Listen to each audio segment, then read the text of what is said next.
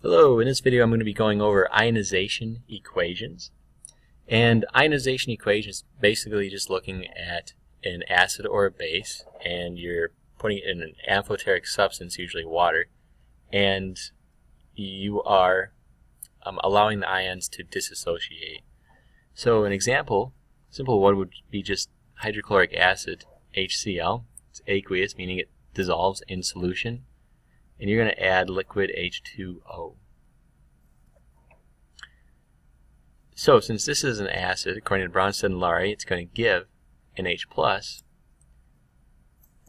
So once it gives an H+, it's going to be just a chlorine, and it lost a positive, so now it's minus, and that's aqueous, plus H2O gains an H, so now it's H3O+.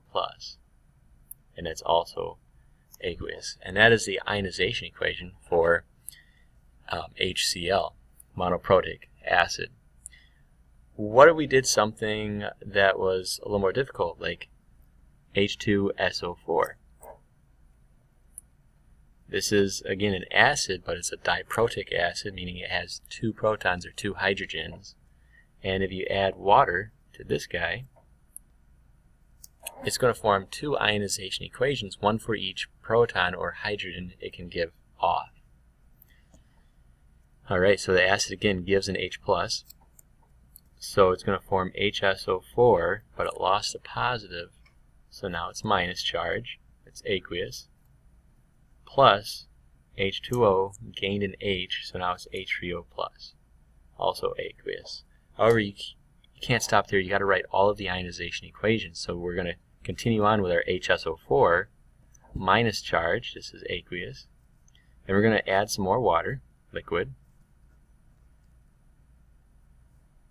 and the H+ is going to be given off of this same acid, and it's going to form SO4, now 2 minus aqueous, plus again H3O plus aqueous. So there are two ionization equations for a diprotic acid such as H2SO4, because it has two hydrogens. Something a little more difficult, we have H3PO4. This is aqueous, it's an acid, plus H2O liquid. And right away I know this is going to have three ionization equations because there are three H's. So it's a triprotic acid. Alright. And we have this H3PO4 is going to give an H to form H2PO4 with a -1 because it lost a positive H. That's aqueous. And this water forms H3O+. We got to continue on because we have some more hydrogen. So it's H2PO4 minus aqueous. That's a minus. Plus H2O liquid. Reacts to form. And that H2PO4 gives off another H to form HPO4, now with a 2 minus, aqueous, plus H3O plus, because this water gained an H plus. And the last one is HPO4, 2 minus, aqueous, plus H2O, liquid. Reacts to form, it loses its last hydrogen, so it's PO4, now with 3 minus charge. This is aqueous, plus H3O plus aqueous. And those are the three ionization equations for this triprotic acid,